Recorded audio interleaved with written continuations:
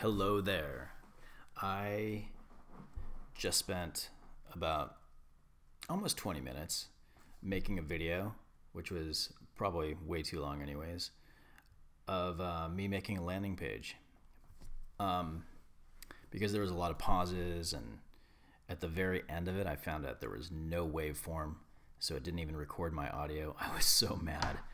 But anyway, I'm going to go ahead and start with the landing page that I created for the video, and I'm just going to walk you through the bits and pieces. So I basically started with a brand new landing page, just plain new page. And what I did do is I went to let me back up. I'm using the Impreza theme, and with the Impreza theme comes this fancy slider program that I don't use, and Visual Composer. And this is Visual Composer. There's a classic mode, and then there's the back-end mode. Well, right here is the back-end mode. When you click back-end mode, it shows this whole entire area. So all I did to kick it off with was I named my page, landing page example, and then made sure my slug reflected that. And then I went into Visual Composer. I added a new element, and I added a row. And that row is going to give you this area right here. And in this row, you can go ahead and split it up into different columns, which is really, really cool. I love it. So in this case, I split it up into 2 columns, and then I collapsed the menu. So then in the first column, I went ahead and added a single image. And when you add a single image, you can find it right here. It says single image. And I added the single image right in this box here.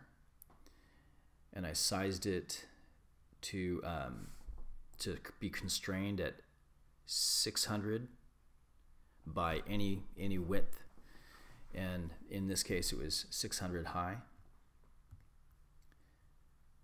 And actually I'm going to go ahead and align that left. And then from here you can go ahead and animate it, so you can make it appear from the center, which I'll go ahead and do right now. And the animation delay 2.2. I'll just save it as that. Here I went ahead and added some elements. I inserted a heading and a heading down here, which actually became my subhead. And there you can find it in here, headings. And because I make landing pages quite a bit, I went ahead and added a preset. So this preset I just tagged as blue click headline and then key benefits. In the typography area, I added a bunch of new fonts. You can add those as you're designing your page. Pick out fonts that you like and just add them into your WordPress install. So that way, in this case, I wanted Roboto, and I set the font size at 72. I set the font color as 72. I mean, font color is white. God. And so on. Font size 20. And then I just save that. I added some space. I added 30 pixels. I did this again. I added key benefits of building your own free website. And everything's left aligned. I set the typography for the subhead options as 20, and kind of a normal, thinnish italic, not super thin like the headline is. Added some more space, and then I added a gravity form. So every everything that you fill out in your gravity forms right here, when you go ahead and create a gravity form, which I'll go ahead and do another tutorial at another time, will get populated into here. So in this case, I went ahead and added another element, and Visual Composer has a gravity forms element, which I went ahead and put in there.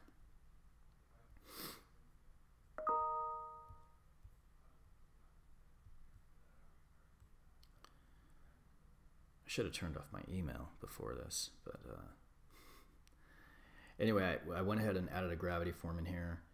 And then one thing you want to make sure to do is remove the header. That's going to remove any menu items up at the top. And then you're going to go ahead and hide the title bar. So that'll hide your breadcrumbs. It'll hide the page title. And then at the very bottom, hide your widgets in the footer and hide your copyright area.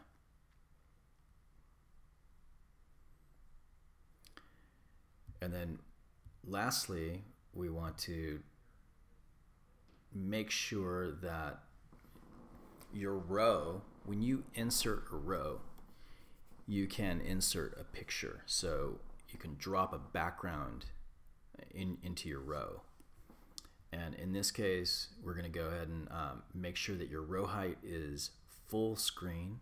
You're going to have small gaps. You're going to center your content vertically. And then in this case, I chose a secondary background of white text. There's my background image that I chose. But basically, upload whatever images you want. And then I made sure to specify that it's going to cover the whole row. And I'm going to have it repeat if necessary, and centered. I threw vertical parallax in there, but it really does nothing. And it might on a bigger screen, but I don't know because I don't use a bigger screen. And then just go ahead and save those changes when you go ahead and choose an image. And then we're going to go ahead and update the page. We'll view the page. And boom, did you see the little zoom? Your image zoomed in from the center. You got real nice, clean Roboto font, key benefits, and then in this area, I went ahead and styled all this in gravity forms. You can go ahead and use CSS to take your button from underneath and put it up over there. But I'll go ahead and do that in a different video.